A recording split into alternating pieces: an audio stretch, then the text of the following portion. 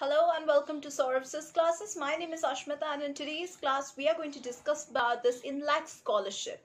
Now this scholarship basically provides the opportunity to all young people with exceptional talent in most fields to broaden their vision abroad and also to improve their skills to operate in the society, thus making them a future vehicle of change in their environment. This scholarship applications mostly open in the month of February and gets over by the time March end. Before moving over to the discussion of the scholarship, first you all should know what is the scholarship all about. Since the year 1976, Inlaks Shivdasani scholarships have been granted to the Indian students to read at top-rated American, then UK, then European institutions at in a full-time master's programs, as well as in MPhil, in doctoral programs. Now, this Inlaks scholarship is awarded up to USD 100,000 to cover the program tuition as well as the scholars' living expenses, healthcare, and also one-way airfare. The foundation has joint scholarship arrangements with Imperial College of London, then the Royal Art College of London, then the University of Cambridge, and other science colleges in Paris. The foundation gives scholarships in a variety of subjects but does not fund business and finance. Then it doesn't finance computer science, it doesn't include engineering, it doesn't include fashion design, it doesn't include management studies, it doesn't include hospitality and tourism, it also doesn't include Indian studies without contemporary relevance.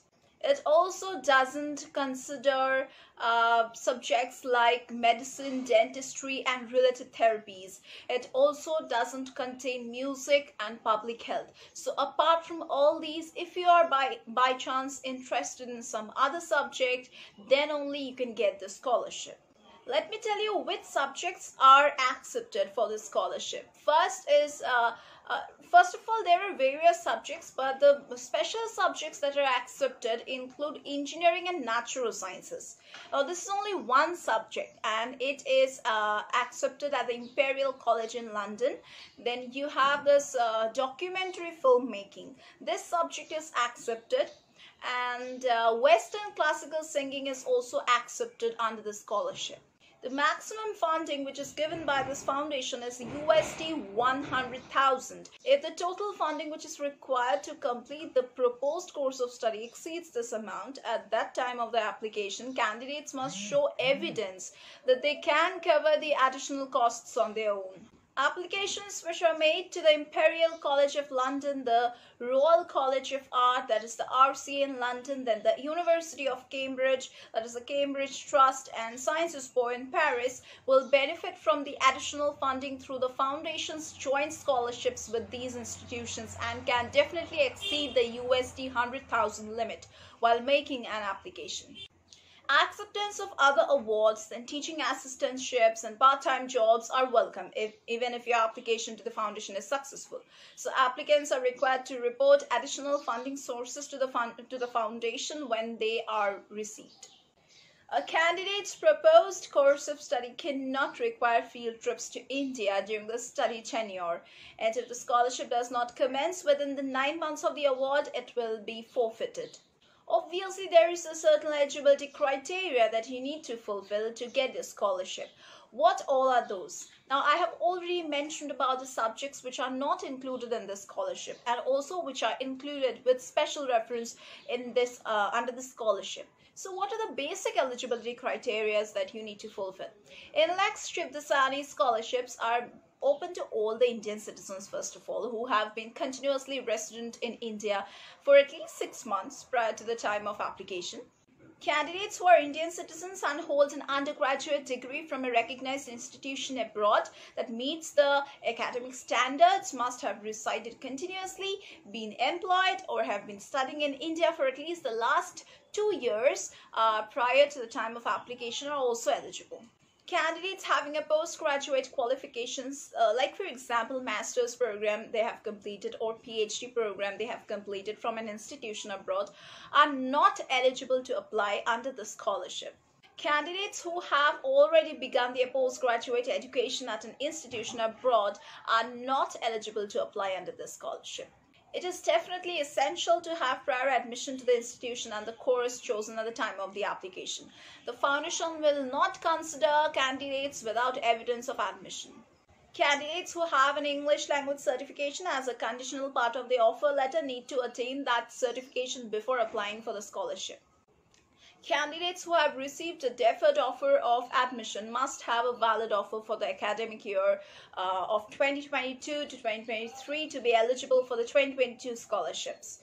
Candidates must be a maximum of 30 years of age in the year of application. For social sciences, humanities, law, fine arts, architecture, and related subjects, candidates must have a minimum academic grade of 65%, CGPA 6.8, or GPA 2.6 from a recognized university or institution. For mathematics, for sciences, for environment and related subjects, candidates must have a minimum academic grade of 70%, CGPA 7.2 or GPA 2.8 from a recognized university or institution. As I told you, the application timings is between February to March. And for this year, it's already closed. So you can try it for the next year. If you meet the eligibility criteria. The application process involves that the application must be made online.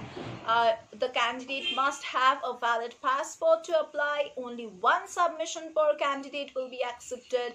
Online portal will not accept applications that do not meet the academic and the financial eligibility criteria, which I have already mentioned before. And 2 letters of reference are mandatory and one must be from an academic referee. Candidates must provide an official email address for both the referees. For applications made on the last date of closing of the application forms, the reference link will be valid for 7 days post the submission till 6th of April the next month. What is the selection procedure that is followed for taking admission under this scholarship?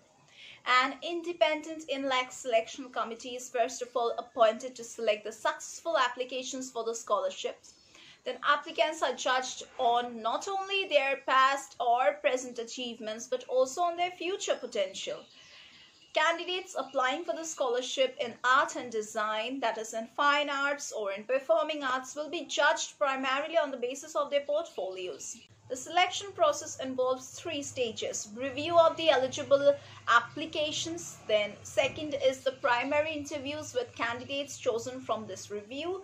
Third is a final interview with those who succeed in the preliminary round. Candidates who do not receive any communication from the foundation by mid of May, that is the mid of May month, must assume that their applications have not been successful. So that's it, and that was the entire discussion about this Inlaks scholarship.